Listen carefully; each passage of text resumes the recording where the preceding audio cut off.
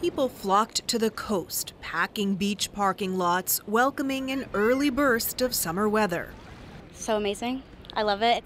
But experts are warning the heat dome currently sitting over 6 Canadian provinces is cause for concern, especially because it's so early, people have not acclimatized. These types of events can have very severe impacts on health, illness, and death. There you go. For people experiencing homelessness, a much-needed water delivery. I feel sick. I feel like I'm having a heat stroke.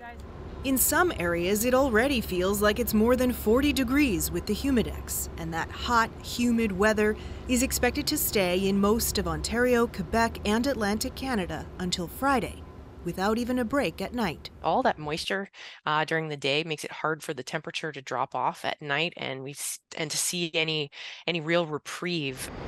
Toronto is dealing with transit delays because heat can cause tracks to soften and expand, requiring slower speeds. Montreal is approaching its all-time record for June, 35 degrees back in 1964. I'm not putting a lot of clothes on so he can sleep. Like during the heat wave, I'm not going to be out for long, like maybe an hour or two max. Even those enjoying it know they need to be careful. Water, water, water.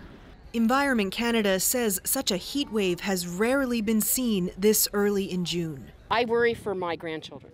What is their world going to be like? In Halifax, these landscapers are calling it a day. It's too hot to continue. With the humidex, it's 52 right here. In Fredericton, this cafe owner is also closing early.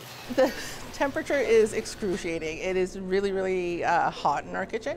So we're going to have a nice staff beach day. Finding any way possible to beat the heat to keep everyone safe.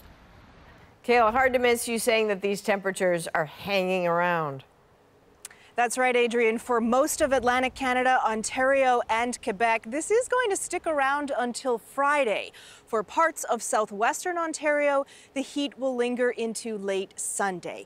Then when it's all over, Environment and Climate Change Canada will begin analyzing what took place here to try to determine by how much this event may have been influenced by human-induced climate change.